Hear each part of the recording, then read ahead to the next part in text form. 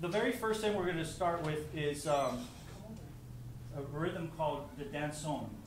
The danson is really, it's considered the national, what you call it, the national music of Cuba. It's formed in the late 1800s.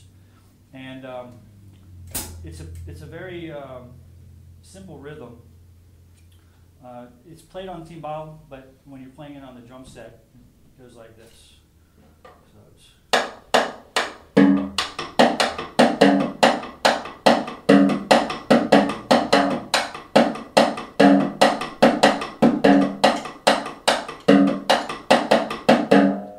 So it's just a repetitive pattern. There's a couple things that are important about that you need to make sure you're playing correctly, and that's the clave. So everything it works itself around clave. Whether you're a piano player, whether you're a trumpet player, whether you're a bass player, whether you're a singer, in Cuban music you have to be aware of the clave. The clave, does anybody not know what I mean when I'm talking about clave? Does anybody? No? Okay, great. So clave is a 5-note rhythm. There's two types of clave. There's what they call son clave and rumba clave. So if you think of it as two measures, the first measure is going to have 2 hits on the 2 and the 3. So if you're playing 1, 2, 3, 4, the first measure of the bar is going to be 1, 2, 3, 4, 1, 2, 3, 4. Okay. The second measure is going to have 3 notes. So again, 1, 2, 3, 4. The second measure is going to be 1, 2, and 3, 4. So if you put those together, 1, 2, 3, 4, 1, 2, and 3, 4. 1, 2, 3, 4, 1, 2, and 3, 4. Now that is son clave. To change it to rumba clave, you simply push the last note on the 4 to the end of 4. So it's 1, 2, 3, 4, 1, 2, and 3, 4, and 1, 2, 3, 4, 1, 2, and 3, 4, and. Sounds like a little bit almost an irrelevant thing, but it's actually quite important. When you're playing folkloric music such as rumba, you're going to use rumba clave. In a more popular music, it can be either son or rumba clave. But the most important thing about that is the direction can flip.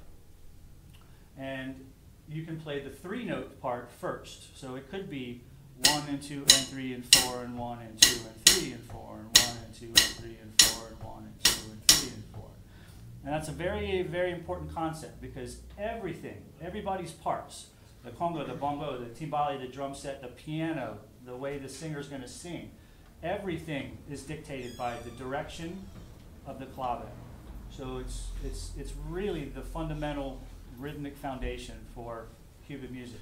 And for everything that we're going to do here, it's going to have, the clave is going to play a part. So to give you an idea how that works, the rhythm that I demonstrated, the danson rhythm, is definitely in clave. So if I was playing it as I demonstrated originally,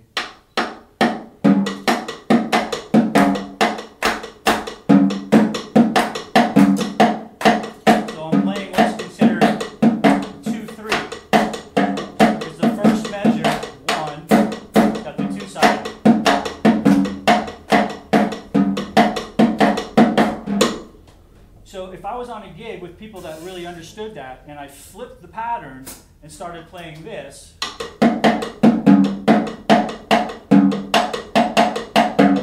is the 3-sided clave, 1 and 4, 2, 3, 1 and 4, 2, 3. If I flipped it and the song dictated that it was supposed to be 2, 3, I would start getting really angry looks from all the other musicians. It's similar to, in a rock and roll setting, if instead of playing this, I started playing,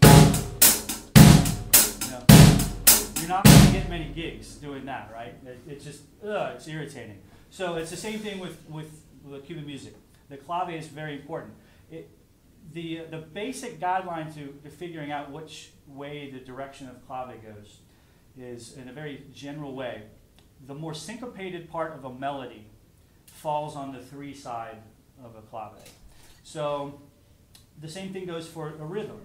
So if there's more syncopation on one side of the melody than on the other, then that's going to be where the 3 side of the clave fits.